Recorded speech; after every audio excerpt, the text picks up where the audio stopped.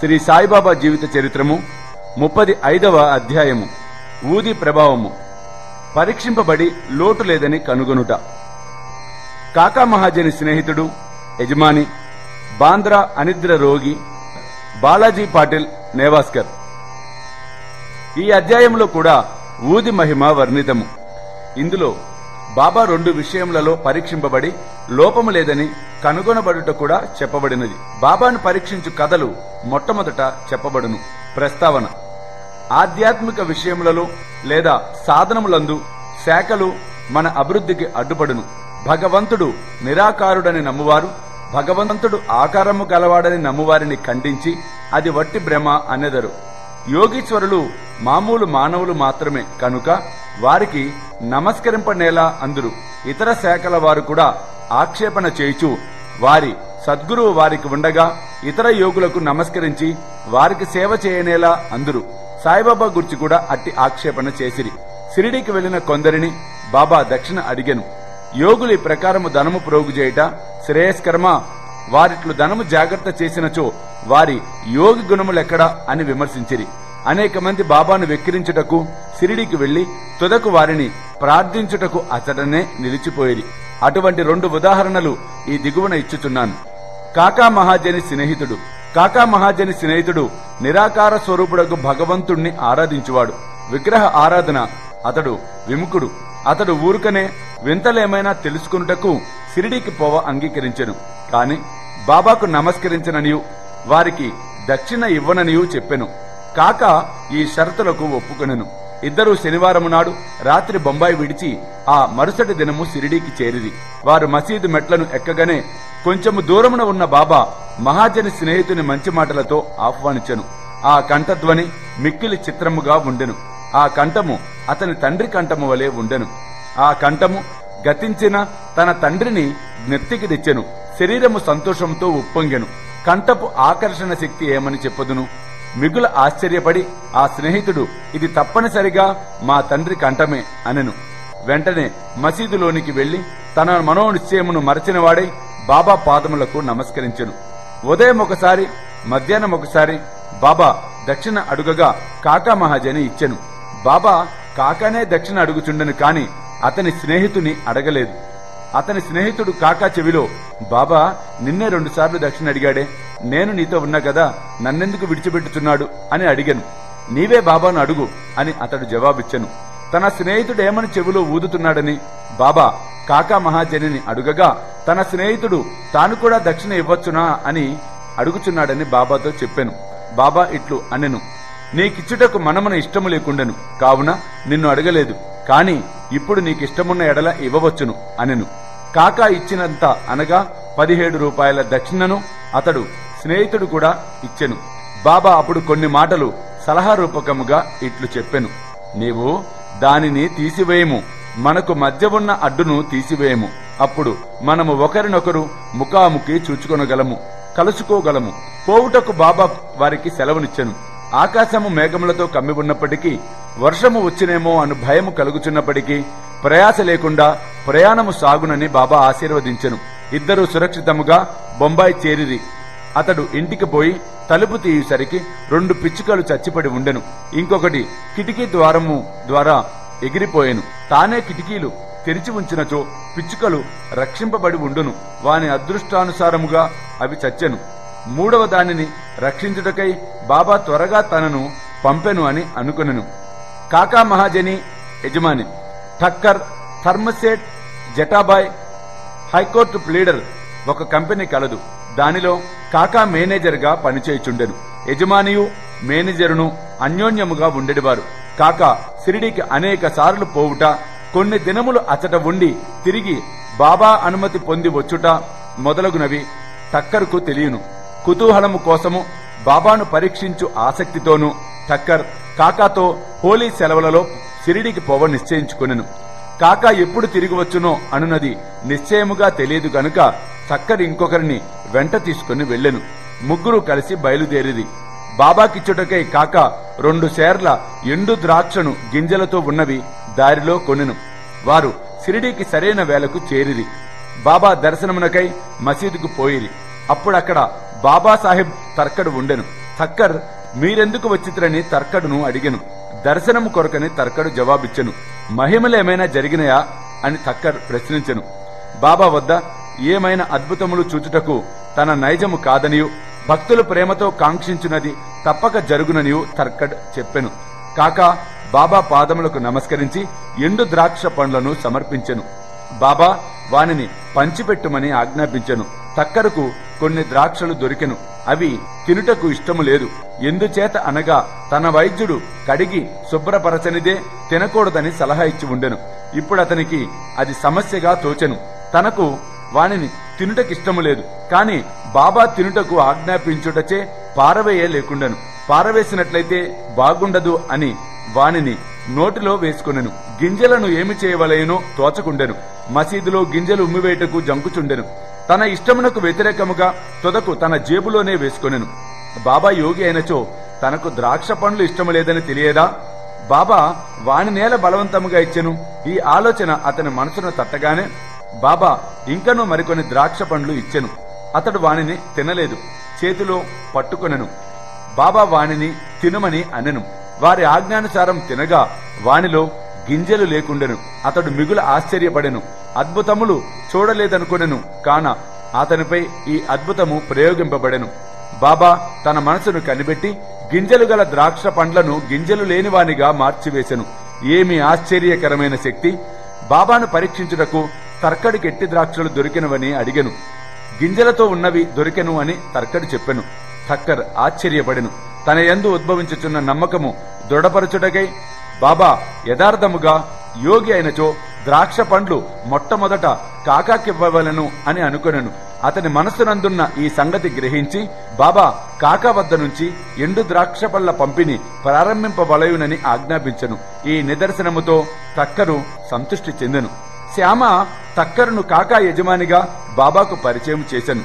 అందుకు బాబా ఇట్లు అనెను, అతడెట్లు వాని యజమాని కాగలడురా?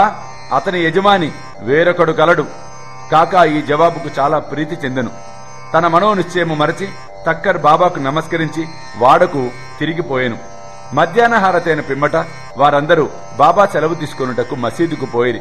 శ్యామ వారి పక్షమున మాట్లాడెను. బాబా ఇట్లు చెప్పసాగెను. ఒక చెంచల మనస్సు గల పెద్ద మనుషుడు ఉండెను. అతనికి ఆరోగ్యము ఐశ్వర్యము కూడా ఉండెను.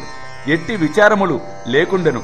అనవసరమైన ఆరాటములు పైన వేసుకొని అక్కడక్కడ తిరుగుచూ మనశ్శాంతిని పోగొట్టుకొనుచుండెను. ఒక్కొక్కప్పుడు భారములన్నీ వదిలివేయుచుండెను. మరొకప్పుడు వానిని మోయుచుండెను. అతని మనస్సునకు నిలకడ లేకుండెను. అతని స్థితి కనిపెట్టి కనికరించి, నేను నీ ఇష్టము వచ్చిన చోట నీ నమ్మకము పాదుకొల్పము, ఎందుకిట్లు భ్రమించదవు? ఒకే చోటును ఆశ్రయించుకొని నిలకడగా ఉండమని చెప్పానురా అని అనెను. వెంటనే తక్కరికిదంతయు తన గుర్చియే అని గ్రహించెను. కాకా కూడా తన వెంట రావలను అని అనుకొనెను. కాని కాకాకు అంత త్వరగా షిరిడి విడుచుట ఆజ్ఞ దొరుకునని ఎవరూ అనుకొనలేదు. బాబా దీనిని కూడా కనుగొని కాకాను అతని యజమానితో పోవుటకు అనుమతినిచ్చెను. ఈ విధముగా బాబా సర్వజ్ఞుడు అనుటకు తక్కరుకి ఇంకొక నిదర్శనము దొరికెను. బాబా కాకాను 15 రూపాయల దక్షిణ అడిగి పుచ్చుకొని అతనికి ఇట్లు చెప్పెను, నేను 1 రూపాయి దక్షిణ ఎవరి వద్ద నుంచి తీసుకున్నచో దానికి 10 రెట్లు ఇవ్వవలసి వస్తుందిరా. నేను ఊరికేనే ఏమీ తీసుకోనులే. యుక్తాయుక్తములు తెలియకుండా నేను ఎవరిని అడగను. ఫకీర్ ఎవరిని చూపునో వారి వద్దనే నేను తీసుకొనేదను. ఎవరైనా ఫకీరుకు గత జన్మ నుంచి బాకీ ఉన్నచో వారి వద్దనే ధనము పుచ్చుకొందును. దానము చేయువాడు ఇచ్చినది ప్రస్తుతము విత్తనములు నాటు వంటిది. అది మునుముందు గొప్ప పంట అనుభవించుట కొరకే. ధర్మము చేయుటకు ధనమును ఉపయోగించవలెను. దానిని సొంతమునకు వాడుకొనినా అది వ్యర్థమైపోవును. గత జన్మలో నీవి ఇచ్చి ఉంటేనే గాని నీవిప్పుడు అనుభవించలేవు. కనుక ధనమును పొందవలను అనినచో దానిని ప్రస్తుతము ఇతరులకిచ్చుటే సరైన మార్గము. దక్షిణ ఇచ్చుచున్నచో వైరాగ్యము పెరుగును. దాని వలన భక్తి జ్ఞానములు కలుగును. 1 రూపాయినిచ్చి 10 రూపాయలు పొందవచ్చును. ఈ మాటలు విని తక్కర్ తన నిశ్చయమును మరచి 15 రూపాయలు బాబా చేతిలో పెట్టెను. షిరిడీకి వచ్చుట మేలైనది అని అనుకొనెను. ఏలన అతని సంశయములన్నీ తొలగెను. అతడెంతయో నేర్చుకొనెను. అటువంటి వారి విషయములలో బాబా ప్రయోగించి యుక్తి మిక్కిలి అమోఘమైనది. అన్నీ బాబాయే చేయుచున్నను దేనియందు అభిమానం ఉంచలేదు. ఎవరైనను నమస్కరించినను నమస్కరించకపోయినను దక్షిణ ఇచ్చినను ఇయ్యకున్నను తనకు అందరూ సమానమే. బాబా ఎవరిని అవమానించలేదు. తనను పూజించినందుకు గర్వించేవారు కాదు. తనను పూజించలేదని విచారించేవారు కాదు. వారు ద్వంద్వాతీతులు. నిద్ర పట్టని రోగము. బాంద్రా నివాసి కాయస్థ ప్రభుజాతికి చెందిన ఒక పెద్ద మనుష్యుడు చాలా కాలము నిద్ర పట్టక బాధపడుచుండేవాడు. నిద్రించుటకై నడుము వాల్చగానే గతించిన తన తండ్రి స్వప్నములో కనిపించి తీవ్రముగా తిట్టుచుండెడివాడు. ఇది అతని నిద్రను భంగపరచి రాత్రియందు అస్థిరునుగా చేయుచుండెను. ప్రతిరోజు ఇట్లు జరిగి ఏమి చేయుటకు తోచకుండెను. ఒకనాడు బాబా భక్తునితో ఈ విషయము మాట్లాడెను. బాబా ఊదియే దీనిని తప్పక బాగుచేయునని అతను సలహా ఇచ్చెను. అతడు వానికి కొంత ఊదినిచ్చి ప్రతిరోజు నిద్రించుటకు ముందు కొంచెము నుదుట రాసుకొని మిగతా పొట్లమును తల క్రింద దిండుకు దిగువన పెట్టుకొనమనెను. ఇట్లు చేసిన పిమ్మట సంతోషము ఆశ్చర్యము కలుగునట్లు అతనికి మంచి నిద్ర పట్టెను. ఎట్టి చికాకు లేకుండెను. అతడు సాయిని నిత్యము స్మరించుచుండెను. సాయిబాబా పటమును తెచ్చి గోడపై వేలాడదీసెను. దానిని ప్రతిరోజు పూజించుచుండెను. గురువారము నాడు పూలమాల వేయుచుండెను. నైవేద్యము సమర్పించుచుండెను. పిమ్మట అతని వ్యాధి పూర్తిగా తగ్గిపోయెను. బాలాజీ పాటిల్ నేవాస్కర్ వీరు బాబాకు గొప్ప భక్తులు. వీరు ఫలాపేక్ష లేకుండా చాలా మంచి సేవ చేసిరి. ఇతడు షిరిడీలో బాబా ఏ మార్గముల ద్వారా పోవుచుండునో వాటినన్నిటినీ తుడిచి శుభ్రపరచుచుండెడివాడు. వారి అనంతరము ఈ పని రాధాకృష్ణమాయి అతి శుభ్రముగా నెరవేర్చుచుండెను. ఆమె తరువాత అబ్దుల్లా చేయుచుండెను. బాలాజీ ప్రతి సంవత్సరము పంట కోయగానే దానినంతయు తెచ్చి బాబాకు అర్పితము చేయుచుండెను. బాబా ఇచ్చిన దానితో తాను కుటుంబమును పోషించుకొనివాడు. ఈ ప్రకారము అతడు చాలా సంవత్సరములు చేసెను. అతని తరువాత అతని కుమారుడు కూడా దానిని అవలంబించెను. ఊది ప్రభావము. ఒకనాడు బాలాజీ సంవత్సరికము నాడు నేవాస్కర్ కుటుంబము వారు కొంతమంది బంధువులను భోజనమునకు పిలిచిరి. భోజన సమయానికి పిలిచిన వారి కంటే 3 రెట్లు బంధువులు వచ్చిరి. నేవాస్కర్ భార్యకు సంశయము కలిగెను. వండిన పదార్థములు వచ్చిన వారికి చాలవనియు కుటుంబ గౌరవమునకు భంగము కలుగుననియు ఆమె భయపడెను. ఆమె అత్తగారు ఓదార్చుచు, భయపడకము, ఇది మనది కాదు, ఇది సాయి ఆహారమే. అన్ని పాత్రలు గుడ్డలతో పూర్తిగా కప్పివేయము. దానిలో కొంచెము ఊది వేయము. గుడ్డ పూర్తిగా తీయకుండా వడ్డన చేయము. సాయి మనులను కాపాడును అనెను. ఆమె ఆ సలహా ప్రకారమే చేసెను. వచ్చిన వారికి భోజన పదార్థములు సరిపోవటే కాక ఇంకనూ మిగిలెను. తీవ్రముగా ప్రార్థించినచో యథాప్రకారము ఫలితము పొందవచ్చునని ఈ సంఘటన తెలుపుచున్నది. సాయి పాము వలె కాన్పించుట. ఒకనాడు షిరిడి నివాసి రఘు పాటిల్ నేవాసేలో ఉన్న బాలాజీ పాటిల్ ఇంటికి వెళ్లెను. ఆనాడు సాయంకాలం ఒక పాము ఆవుల కొట్టములోనికి బుసకొట్టుచూ దూరెను. అందులోని పశువులన్నీ భయపడి కదలజుచ్చెను. ఇంటిలోని వారందరూ భయపడిరి. కాని బాలాజీ శ్రీ సాయియే ఆ రూపమున వచ్చెనని భావించెను. ఏమీ భయపడక గిన్నెతో పాలు తెచ్చి సర్పము ముందు పెట్టి ఇట్లు అనెను, బాబా, ఎందుకు బుసలు కొట్టుచున్నావు? ఎందులకు ఈ అలజడి? మమ్ము భయపెట్టదలిచితివా? ఈ గిన్నెడు పాలను తీసుకొని నెమ్మదిగా త్రాగుము. ఇట్లనుచు అతడు దాని దగ్గర నిర్భయముగా కూర్చుండెను. ఇంటిలోని తక్కిన వారు భయపడిరి. వారికి ఏమి చేయుటకు తోచకుండెను. కొద్దిసేపటిలో సర్పము తానంతట తానే మాయమైపోయెను. ఎంత వెదికినను కనిపించలేదు. బాలాజీకి 2 భార్యలు, కొంతమంది బిడ్డలుండిరి. బాబా దర్శనమునకై వారప్పుడప్పుడు షిరిడీకి పోవుచుండెడివారు. వారి కొరకు చీరలు బట్టలు కొని ఆశీర్వచనములతో బాబా వారికి ఇచ్చుచుండెడివారు. ఓం నమో శ్రీ సాయినాథాయ. శాంతి శాంతి శాంతి. 35వ అధ్యాయము సంపూర్ణము. సర్వం శ్రీ సాయినాథార్పణమస్తు. అభిచార రక్షామాల. అభిచార రక్షామాల యొక్క రహస్యాన్ని ఇప్పుడు మీకు చెప్పబోతూ ఉన్నాను. అభిచారము అంటే చెడు ప్రయోగాలు, రకరకాల నెగిటివ్ ఎనర్జీస్ని ప్రయోగించటం, దుష్ట శక్తులు అవ్వచ్చు. వీటి నుంచి రక్షామాల, రక్షించే మాల ఇది.